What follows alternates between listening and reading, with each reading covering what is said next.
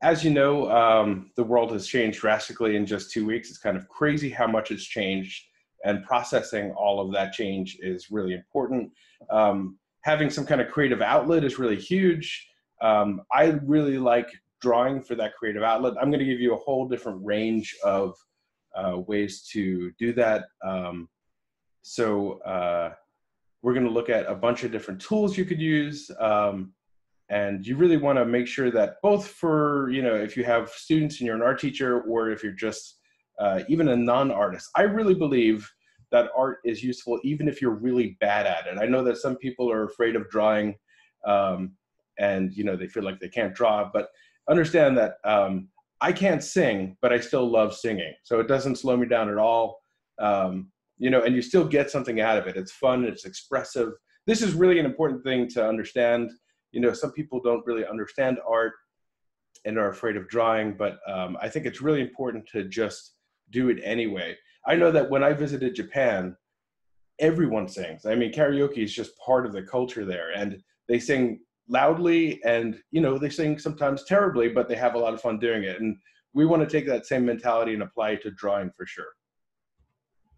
I'm going to show you a couple tools you could use and some advice. So here's just a quick look at some of the projects that I am going to incorporate for some students at home. This is a lot of different stuff, but it's a bunch of different ideas. I like giving students choice. I like having choice myself when I'm a student. So figure drawing is something you could always do anywhere. I love figure drawing. And if you can't find anyone else to draw, you could always draw yourself. A self-portrait is terrific. Zentangles, of course, are a nice mindful exercise. You can see an example of a digital Zentangle on the bottom right of the screen. So these are Zentangles that students made. Perspective drawing, just drawing, architecture in the house, drawing your room. Mandalas, we'll go over that. That's an easy, fun, kind of mindful activity. Mixing acrylic paint with drawing and drawing with paint is fun, or basically any materials you have. One of the fun things is that, being stuck at home, you're forced to be a little bit more creative in your materials. So use that, draw with lipstick, draw with any material you have available. You could use sewing, you could use anything to draw. Creating mural designs is kind of a fun idea.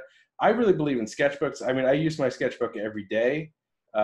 And I think that's something that I often understand how I feel more from looking at what I drew in my sketchbook than what I think myself. We'll also talk a little bit about code drawing.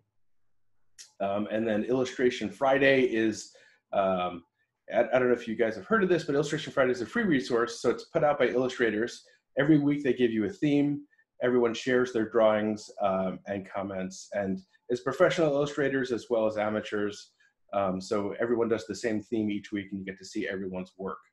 And then e-comics is a really good one. E-comics is a fun, my students love doing comics. I like doing graphic novels and things like that, and sort of telling a story with drawing is always helpful. And of course, artist trading cards. So I see Jeannie Bjork is in there. We just did, we did a little exchange this year with our AP classes, which was so much fun.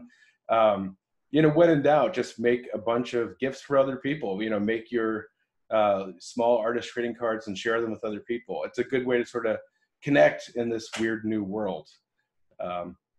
Here's some starters. So when we're talking about digital drawing, one of the things, these are just questions that I always present before we talk about the actual apps and things like that.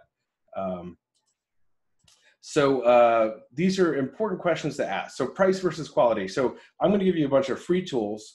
Obviously, when you're using free tools, you might not have the best tools available. So I'm going to give you low-cost tools and free tools, but you want to consider, do you want to pay for something?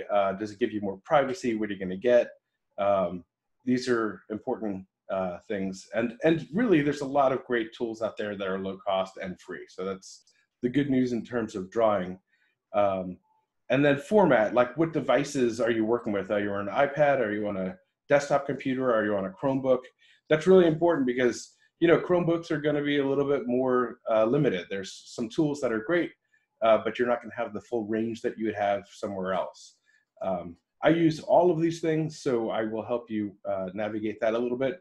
And then, of course, there is vector versus raster. So this is something we talked a little bit about in Rich's session. So, whether you're doing vector art or raster art, pixel-based art, that's going to be an important based on which program you might want to use. And exporting the art, what are you doing with the art? Do you want it to be a big poster that ends up on the wall of something, or do you want it to be stay in the digital world, or do you want it to become an animation? So all of those things are important to consider. And then when you pick these apps, you also want to consider support. I mean, like, what resources are there to help you? And what if you get stuck? There's tons of great tutorials online, but make sure that you're using a program that has tutorials available. Okay, so here's a couple of the drawing programs. Let me just, looks like a few more people in there. So these are the four favorites, I think, traditionally. So there's Adobe Photoshop, and then they have a version called Photoshop Sketch that is free-ish. It's, one of those apps that is free, and then you could have paid add-ons. And then the vector version of that is Adobe Illustrator and Illustrator Draw. So obviously, I worked as an Adobe Photoshop teacher for 10 years, and I created all the illustrations for my book in Photoshop. So like, this is where I started. And then the new favorite in town, unquestionably, is Procreate. A lot of people are using Procreate. My students love that app. It's pretty inexpensive. $10 is not too bad to pay for an app that has so much versatility, and it works really well on the iPad, I find. Then Clip Studio. So Clip Studio has a bunch of fans out there. And then that also allows you to export movies as GIFs, which is nice. Procreate also records your process, which is really interesting. So those things are fun. And then the fourth one would be Autodesk Sketchbook. So this one does PSDs for Macs, PCs, and iOS as well. So these are the big four drawing resources that have always been there. So let's look at the couple popular free options. So Photoshop Sketch, as I mentioned, is one of those free-ish apps that is, so it's free, but it allows you to add on elements with a cost. I like ZenBrush. ZenBrush 2 is something that works pretty well. Not too bad. Google Drawings, for anyone that isn't an artist, Google Drawings might be a good solution for you because it's a Chrome extension, so it obviously works on the Chromebook. You could actually do some vector things in there, which is nice, and it adds right into everything on the G Suite. And then I really like Sumo Paint. This is my favorite of the free ones. Sumo Paint's free, it's simple, it's easy, and it's pretty well organized. So this is what I use. All of my students are now using Chromebooks. The school supplied them. So this is certainly something I'll take advantage of. And then Paper by 57. I loved Paper. It was one of my favorite apps. And it got bought out by WeTransfer. So like, they just kind of retooled the program. So it's sort of in the process of changing. So we'll kind of see where it goes with that. All right, so let's look at some actual projects. So again, I'm going to show you a variety of things. I kind of retooled this with a presentation I was going to give at NAEA in Minneapolis, which I'm sad I'm not there right now, but I retooled everything so that you could actually use it at home. Cool. All right, so I really believe in just drawing journals. Like, I use the sketchbook every day. I have a closet full of, I don't know, 157 sketchbooks or something like that. At any point in time, I have a sketchbook that I'm drawing in. So like the traditional sketchbook, and then, using digital art to have a digital version of that is really helpful. So you can see, like, that is a lot of times I will start with the traditional drawing and then either take a photo of it and scan it and then work digitally after that. That's the example that I have on the left side there that says Love. That's a drawing that I did in my sketchbook and then brought it in.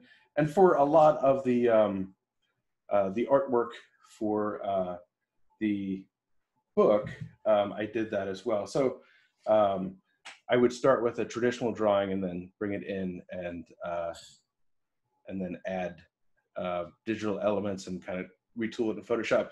The other two examples are actually done by students. The middle example is actually a self-portrait example. This is from the book itself. I talk about doing digital self-portraits. I like leaving elements out, so being very selective about what you're choosing to draw. So this is a student that left out her face. She left her eyebrows in, but she left out her face, which is kind of interesting. And then the other thing is like, you know, draw what you enjoy, what you like. So like the all the way on the right side is an example of the flash.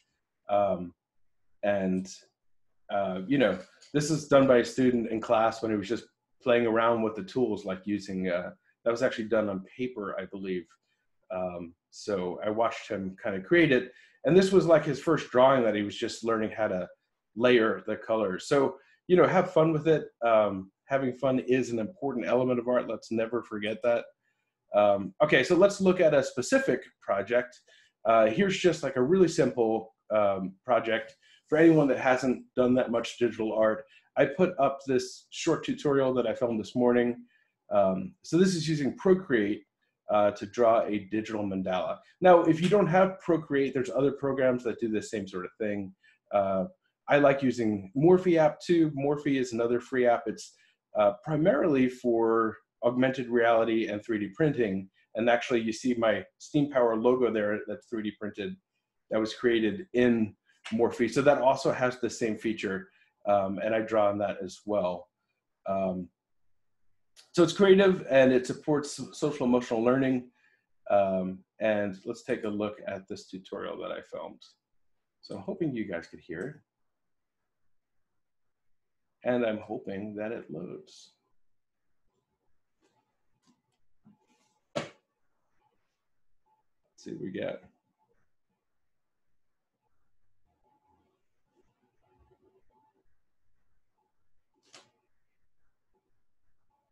See, this is one of the other problems that any teacher knows they're kind of running into now, is that the loading, especially like a Google Classroom, I was on there this morning, and it's going very slowly. So like loading anything and using Zoom as well has definitely slowed down because of the volume.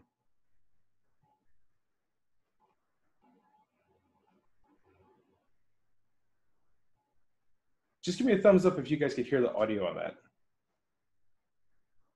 Oh, no. Okay. So I will re-explain what I was saying there. If you want to create a digital mandala, you just need to turn on your assisted drawing. And it actually will give you a line, and then it will allow you to pick out of 4 different options, and you have the radial balance. So whatever you draw in any quadrant will mirror radially. So I start with a darker color, and I like to use the wet brushes.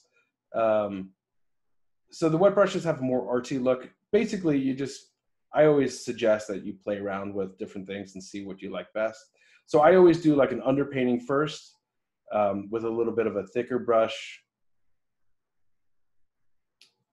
And I like to layer when I do mandalas. So like there's a traditional sort of mandala that uses straight lines, but I like to actually layer it. So I'm using an acrylic brush now, and I'm changing the size up a little bit. And it really just adds a texture layer more than anything else. It adds a little bit of a different feel. So I like to create something more creative, and I layer these mandalas with at least 4 or 5 different types of brushes and sizes of brushes. And then here I'm changing to a 3rd color, and I'm doing the more standard brush so you can actually see it over top. Now, all of these programs basically give you the option to literally create layers, but I always believe the laziest way of doing something is always a good way to do it. So I don't actually create the layers unless I need to. So these are kind of an easy technique. I don't like to do more than 4 colors on something like this because then it gets too noisy, but you can see that it's fairly easy to do. And this tutorial is available I'm going to give you some resources at the end, so you'll be able to hear the original sounds. But that gives you a pretty good sense of how to create it. So the other nice thing about Procreate is that it has a playback feature where you could watch the process and it creates a little movie for you. Okay, so next up we are going to go with digital drawing with code. So this is not something that people would typically think of when they're doing digital drawing, but digital drawing with code is actually a really nice way to kind of incorporate STEAM. Now I'm giving you the easiest possible way to do this. So I'm using a program called code.org that was meant to teach people how to do code. And there is an option here called the artist. So there's definitely more advanced ways to do this, but this is something that is good for any level and works really well. So code.org is a free program. And as a teacher, you could actually see what your students are doing in there, which is nice. You can give them a class code and watch what steps they're on. That's really helpful. Again, this is in the book. So if you need more questions, and the video will be on my YouTube page as well, which I'll link at the end of this. I'll actually drop these in for you. So this is a really easy way to do some digital drawing. This is, if you go on code.org, it's an hour of code project. Here is the actual project from my book with the step-by-step introduction and all of the details. So this is the different projects we're using. This is how you would sign on to help your students. So you could add them all in, or you get them. So this is the artist. So it's just I ask you to figure out the angles, look at the pencil there, draw and just drag and drop. You don't have to understand coding. And in the 10 steps, which would take you, 10 or 15 minutes, by the last step, by step 10, you're actually creating your own drawings, and you could do something fairly advanced. You could have the colors change, you could use functions, you could use repeats to kind of create a pretty cool looking digital drawing. So, I use this in my upper level just to introduce coding so they understand how the sentence structure of code works. But Hour of Code, if you've ever used it, is really simple. It's the kind of thing that you really could play around with. Students take to it very quickly. I've done it with elementary, middle, and high school students, and it's always successful. And it's a really good kind of option for this distance learning scenario. So that's actually a really good one. And then augmented reality and drawing is another option. So using AR, there's a bunch of different apps now for AR. There's Adobe has a new one called Arrow. As I mentioned, Morphe has an app, and now they have an app that's actually on the phone for AR. That's really cool. And there's a bunch of different tools. For younger students, I always like to start with Quiver, which is just digital coloring books where you could actually make them augmented.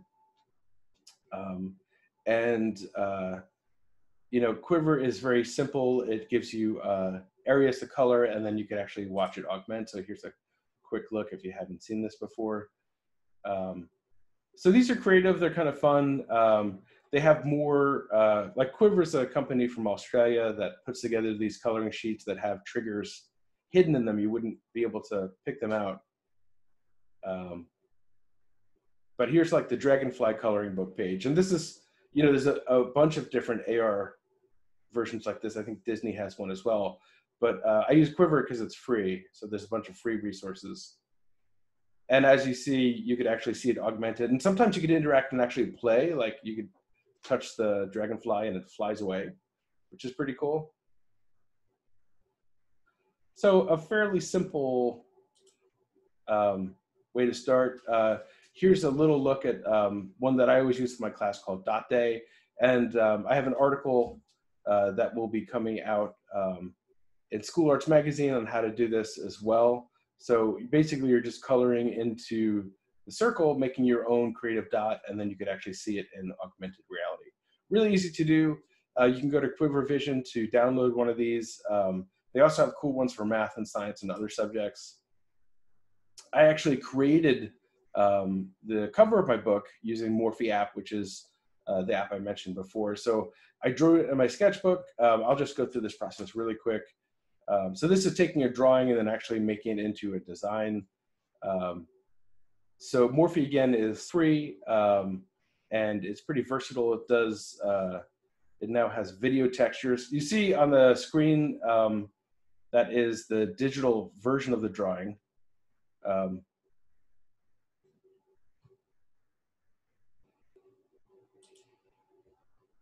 So here's the original sketches. One of the interesting things is like, so that's the final sketch that I kind of came up with fairly quickly. And using Morphe app, it's really easy to take something 2D and make it 3D, or just draw. It has that feature in it, and it kind of becomes quickly a 3D print. So here are some other drawing and collaboration kind of things that you could do, especially in this time of distance learning. These are nice ways to kind of draw and kind of take it to the next level. So as a lot of our teachers around here, I'm sure Doodle for Google rather, is something everyone knows. I have all of my digital students do it. You see an example on the bottom left there. I'm also a really big fan of the Sketchbook Project. So they're out of Brooklyn. So they send you a sketchbook, and you could send it back to them, and they have the largest library of sketchbooks, I believe, in the world. And they kind of bring it on a little tour of the country and then sometimes the world. But they have a digital library, which is really helpful. And we'll actually take a look at that in a second. So about 100 million teachers are now doing VR field trips. And if you're doing a VR field trip, like I did a VR field trip with some of my students to the Louvre the other day, you know, just like you would, if you went to the Louvre, it might be a good idea to stop and draw some of what you're seeing and sort of respond to it. I like sketch notes a lot for this kind of thing. You don't need to have necessarily a full drawing, but like it's pretty helpful. There's another cool program called 36 Days of Type. So each day you do a different letter, and that's a kind of like a drawing / design element. And then you'll see lots of professionals and amateurs kind of do that. And then Storycopes, you probably have heard of the Great Thanksgiving Listen. That is a good option. I have students record interviews with people. This is a really good option. So I have them do a drawing of themselves and whoever they're talking to. But I'm definitely going to do this with my students because, you know, we're kind of living through history right now. So it's really interesting to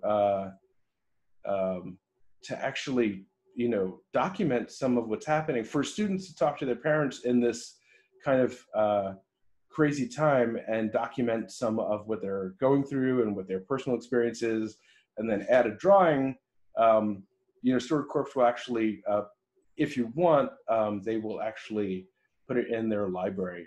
And Storycorps is a non-for-profit. You may have heard they have a podcast on NPR that's very popular. But it kind of goes well with social emotional learning and mindfulness. And, you know, I have students add the drawing element in there.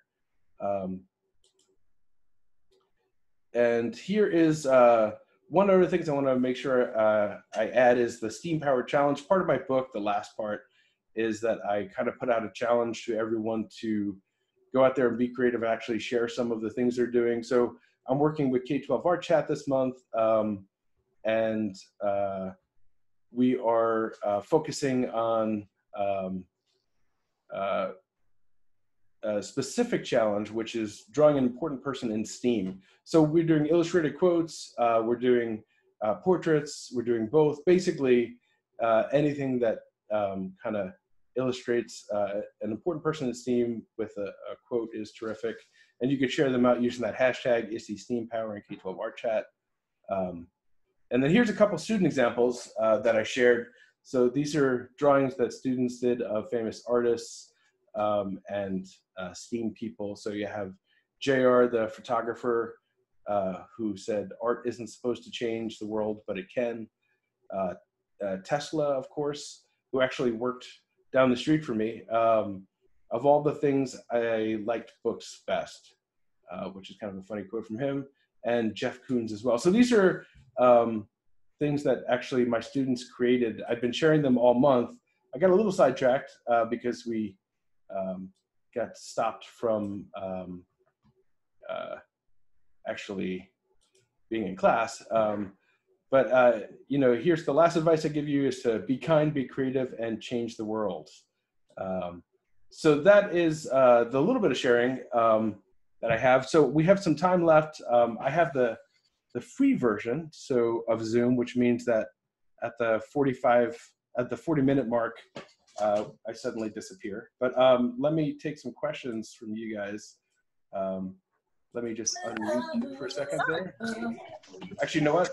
Let me remute you. So if anyone has a question, you could unmute yourself and ask it. That's a better idea.